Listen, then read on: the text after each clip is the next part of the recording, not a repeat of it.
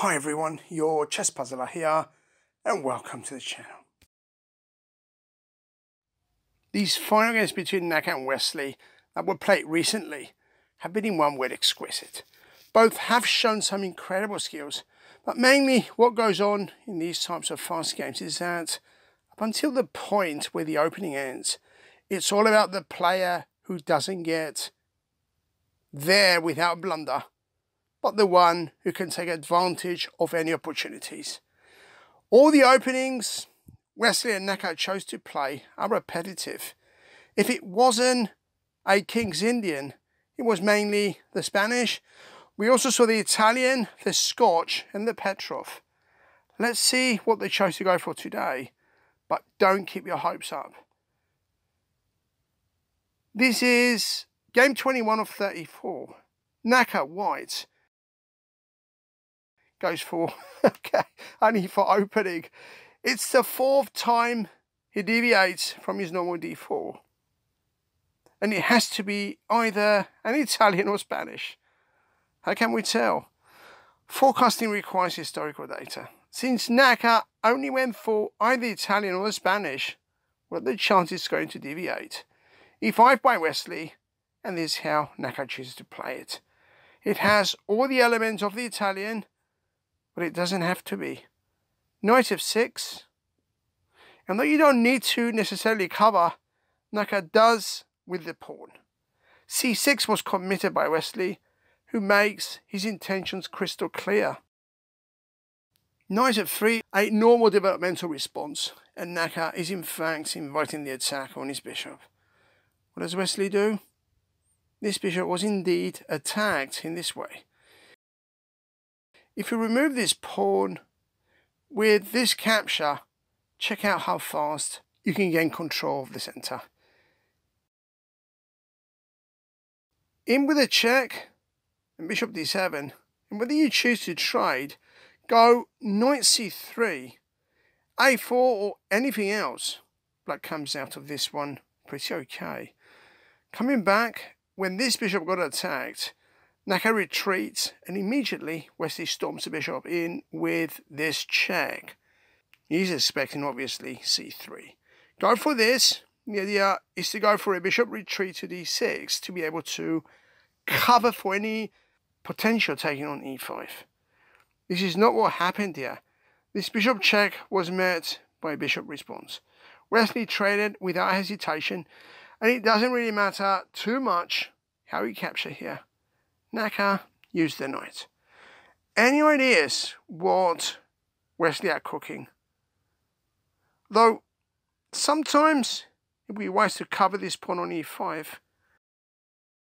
Do you think Wesley covers? Nope. He lashed out with this attack, and white here could not remove e5 because once you get this move going, this is how you lose Mr. Bishop, and probably the game. So no takes on e5 just yet, but Naka opens up an escape path for his bishop, because Wesley will attack him.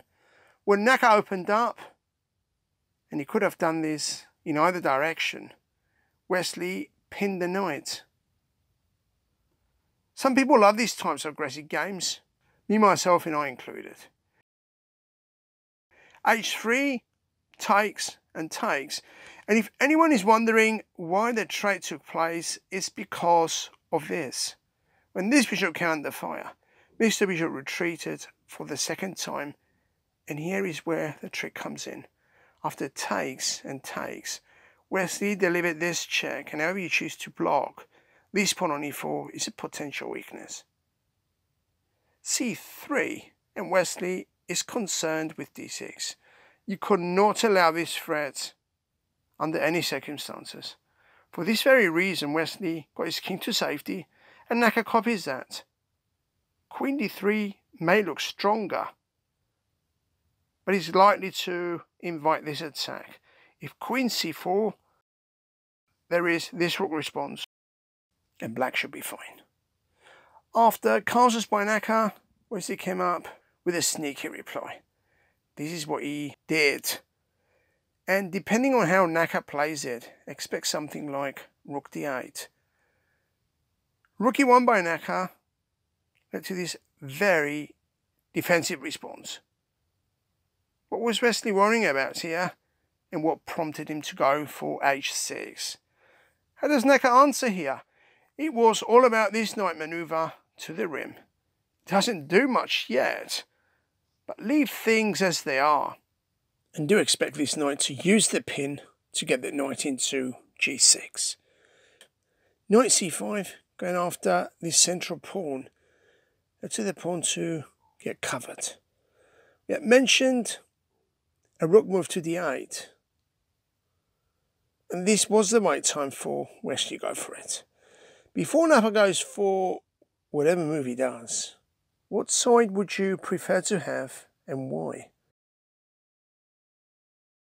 They're all quite difficult to choose. Let's get some pointers out and then evaluate the position. How strong is the rook on d8? How strong is the knight on the rim? And how strong and effective is the black queen? With her being as good as offside, unless she makes her way into the game, white might be better. However, white seems to have some problems too. What or how would you expect to handle an attack such as rook d3? Bishop c4 is therefore something to consider, and something like rook d1 to challenge the rook may also be something. This is how Naka played it in the end. I have no idea whatsoever why Wesley didn't attack the queen. Do you really want to see the movie executed? This was that move. Why? Well, Wesley is the only one who knows. Knight takes check and king g7. Got this knight to back off. And this is where you need to be careful. With the threat on f6, this knight was arrested. This is how Naka captures. If I don't forget, I do need to come back to this position because Naka might have missed an important opportunity.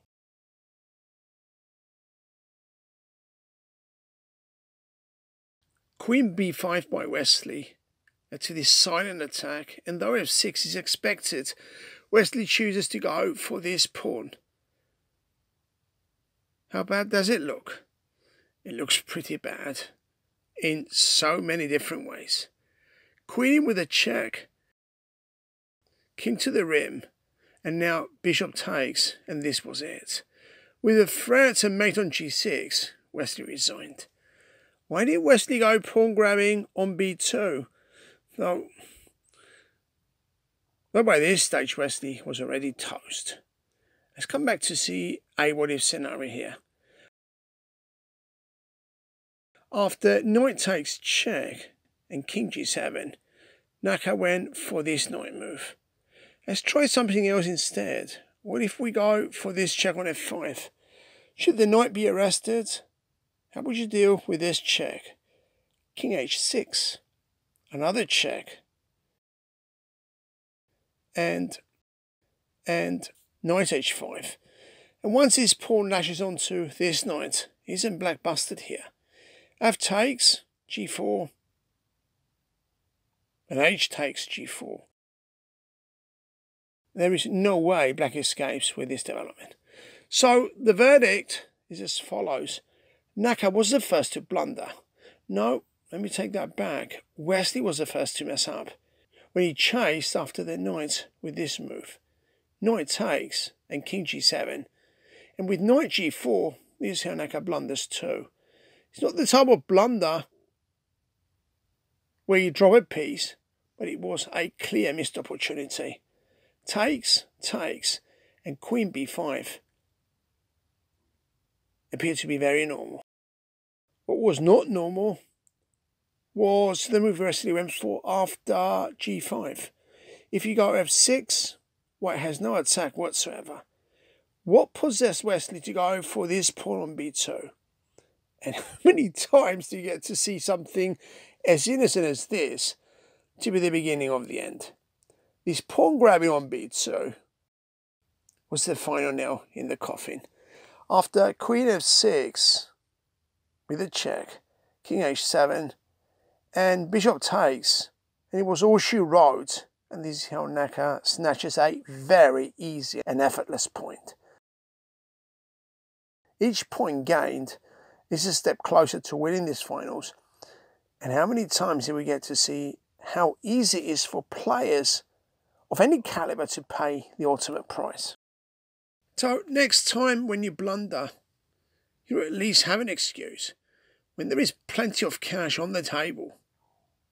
A loss like this today could mean the difference of thousands of dollars. With another invaluable victory by Naka in just 24 moves, he's now a point ahead of Wesley, and no doubt Wesley is beginning to go back into the cellar. More to come, of course, so until then everyone, this is your chess puzzle.